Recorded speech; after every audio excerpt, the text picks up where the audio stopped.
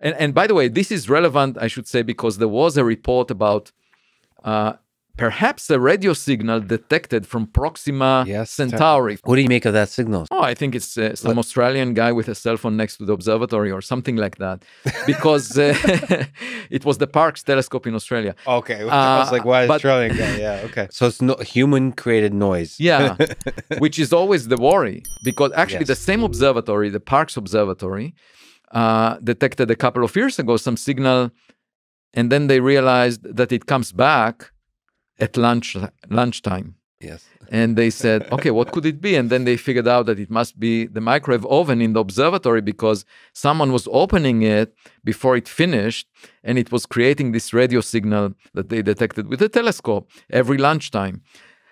So just a cautionary remark. Yeah. But the reason I think it's human-made, without getting to the technical details, is because of this very short window by which we were transmitting radio signals out of the lifetime of the Earth. You know, as I said, 100 years out of 4.5 billion years that the Earth existed. So what's the chance that another civilization, a twin civilization of ours, is transmitting radio signals exactly at the time that we are looking with our radio telescopes? Yeah.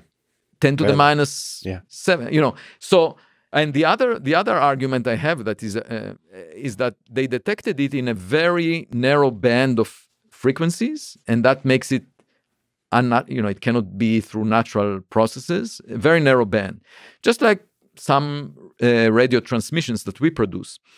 But if it were to come from the habitable zone, from a transmitter on the surface of Proxima b, this is the planet that orbits Proxima Centauri, then I calculated that the frequency would drift through the Doppler effect. You know, just like when you hear a siren on the street, you know, when the car approaches you, it has a different pitch than when it recedes away from you. That's the Doppler effect.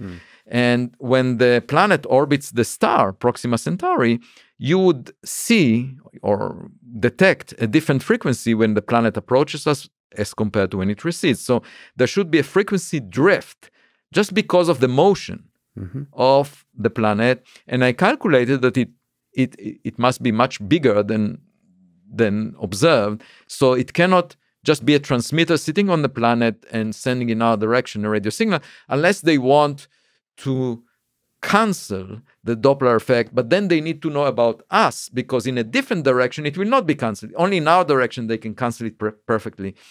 So there is this direction of Proxima Centauri, but I have a problem imagining a transmitter on the surface of a planet in the habitable zone emitting it. But my main issue is really with the likelihood, given what we know about ourselves. Right, in terms of the duration of the civilization. The Copernican principle, yeah.